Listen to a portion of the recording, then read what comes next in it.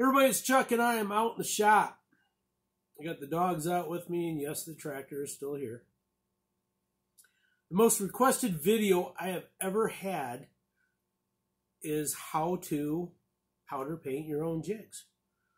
It really took off probably because of all the hair jig patterns that I would put on Facebook. Over on here on YouTube, when I did my tournament hair jig video, that became huge. So what I'm going to do tonight is I'm going to show you every step I take. I'm going to show you the materials I use, the products I use, some little tips, some options if you don't like this. I'm not saying you're not going to like it, but there are some ways to make it better. I'm doing what I have, that I have. And then I want to have the jigs themselves. Now, if you know what you want, but you don't want to invest into buying lead and melting lead, pouring lead, you can buy them. They're unpainted everywhere. Again, you could go to TJ's Tackle. They've got a great selection, including the ultra minnow heads that I use for these hair jigs that I'm going to show you how I paint tonight. You know, this is one that I had tied up left over from last year. I did use it in the Detroit River. That's a 1 ounce, what I call hot wings, and that is a white base. It's a blaze orange back. It's got some black specks on it. And then I've got it tied up with white and blaze orange craft fur from Hairline. I do have a trailer in the middle, and I've got one of my hand-tied stinger hooks.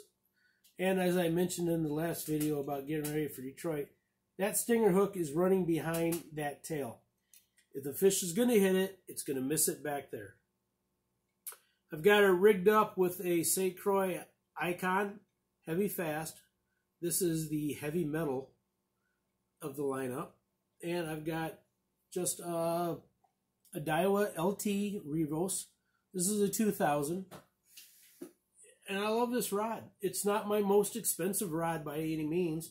And it's not just because I was lucky enough to be chosen to help in the evaluation of this rod. But look how that loads up. You know, they say it's heavy fast, and I agree, it's fast. But it's got enough, just enough, I hate the word soft, but I call it like a medium heavy extra fast. I love this rod. This is just a rod anybody could fish with in Detroit. Runs about $140, and then you got another $30 or $40 in the reel. Running 10-pound braid with 10-pound leader. I know a lot of people go down to 6 in Detroit. Well, except for that show and tell thing fiasco. You know, the people that usually run that are doing the mid-May bite, and the river is just loaded with jacks, and you can get a limit in 30 minutes and get the heck out. I'm not doing that. You know, I grew up on the river. If you saw the Handline video I did, I was born up there. I was born at Wyandotte General before it came Henry Ford or whatever the hell it's called now. My folks were from Wyandotte and Ecorse. Grandpa was a bootlegger. So, you know, I have a soft spot for Detroit, but I know I can do better, and bigger fish are easier to catch out in Lake Erie. So once the Michigan Walleye Tour is done, I'm gone. You won't see me in Detroit again unless the lake is just blowing and the river has got a bite. So I go back up there. I normally run 5/8. If I had to be out in current, I would drop down 1 ounce, like around the bridge or the post office. But the main thing about this video is I'm showing you how to powder paint those things. I call that wild or hot wings. I get my inspiration from a lot of places. One of my favorite dark jigs, I call it the blue line, and that's when the cops were really getting a bad rep. And it was a black and blue flake powder, and I did a blue inner core with a black outer layer, and that jig has been great in warm weather months. Even on some of the jigs I did that were only an 1/8 ounce, they were catching bass and such up in the upper peninsula, up the cabin. But, so we went through, you can get everything you need to get started over at TJ's, probably except for the forceps and such, and maybe 1 or 2 other things. There's 3 ways to heat up your lead on the jig, or the hook. Toaster oven, you can get what I call a 2-story toaster oven, where you got all the blank jigs, you powder paint them, you set them aside, and I'll show you how I do that also. And then you pick the next one out of the toaster oven, right? Then you got your fluid, heat gun. This is the way I actually do it. This one takes about 2 minutes to heat up. 3/4 ounce, I'm looking at about 15 seconds, 15 Mississippis, and then I go to the powder. If I am doing, and I always am, like multiple sizes in the same color, this thing will run for like 20 minutes solid. I've had this one for 2 years and it is not burned up yet because I learned a really good lesson. When I'm finally done, I've had it on hot for like I said, 20 minutes. I will switch it over to cold. And then 5 minutes later, 4 minutes later, as soon as that hot air is done blowing and I can touch this, I will shut it down. The engine, the heating core, whatever it is that throws sparks when I shut it off after it's hot, makes it last a lot longer. I don't use a torch, and I had to for this video. The heat gun is just way too loud. You never would have heard me. It would have been ridiculous. So the torch, it's an option. You heat it up a lot faster, but then you got a lot of run time with the gas. It's running, and you're not heating anything up. So that's one thing. All right.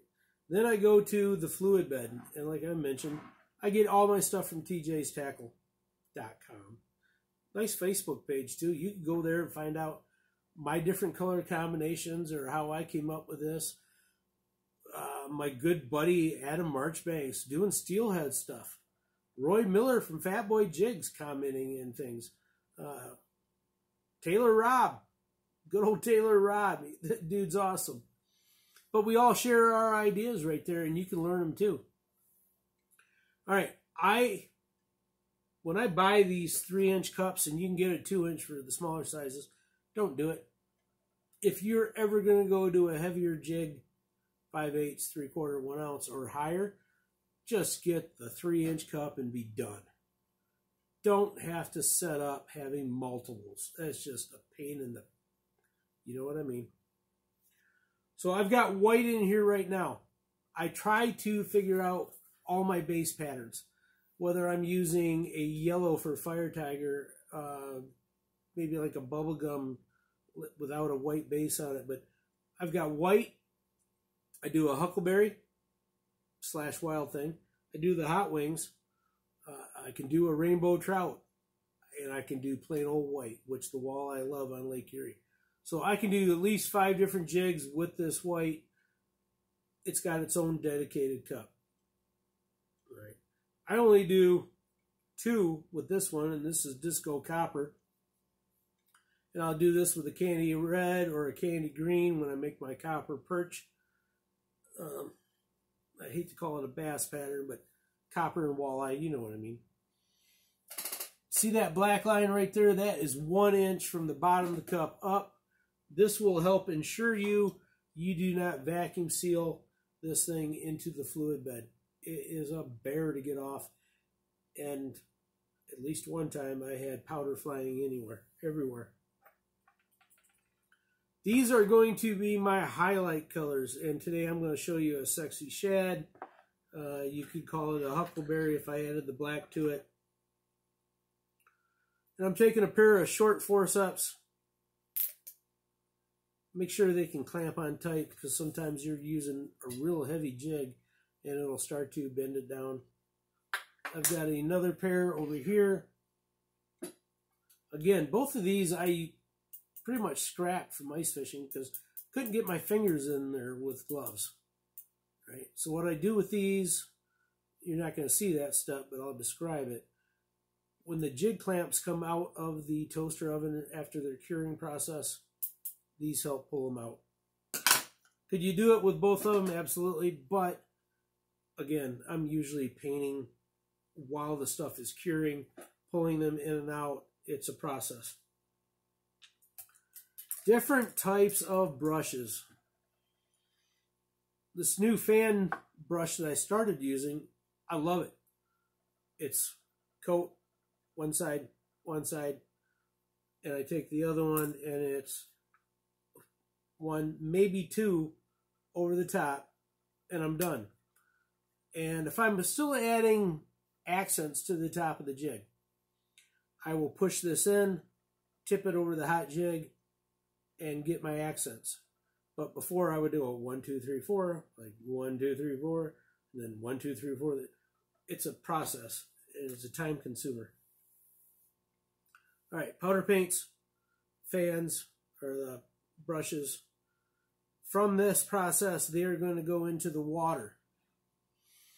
That gives me an opportunity to go ahead and cool everything down so I can hang them up here on this coffee can until my next step. And my next step is going to put them into a jig clamp. Again, TJ's tackle. I will put these, depending on the size of the jig, 6 to 4 on each one. 350 degrees at 20 minutes.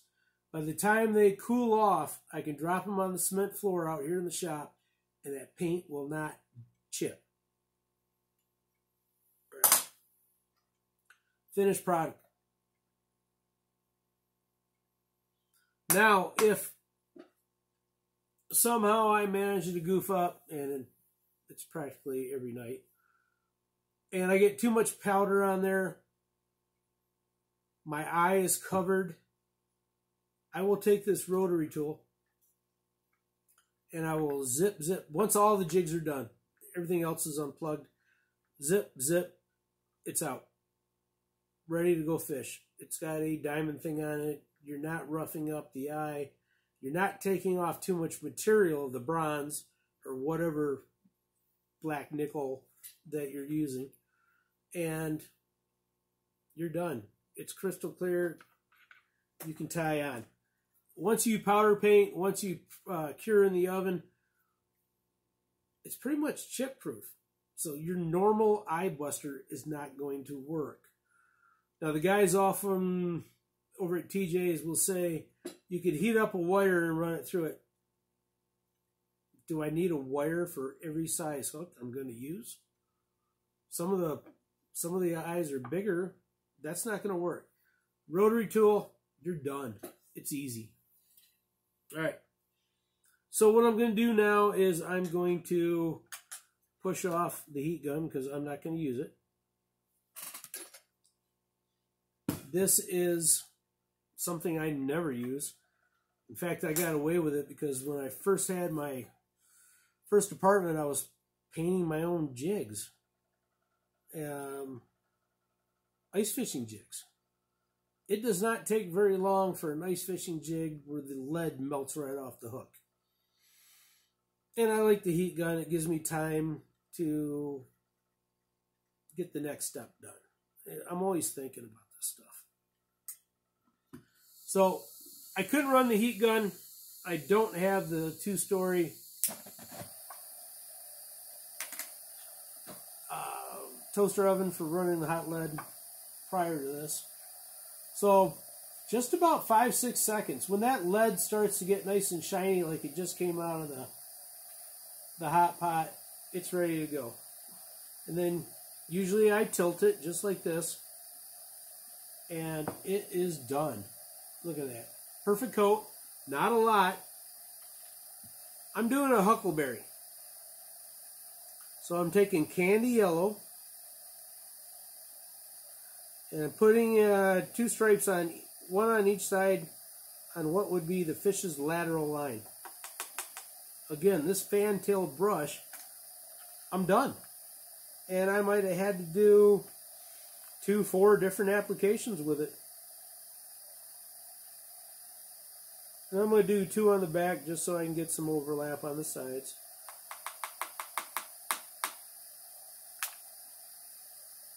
That's ready to go. I'm going to give it just, it's done.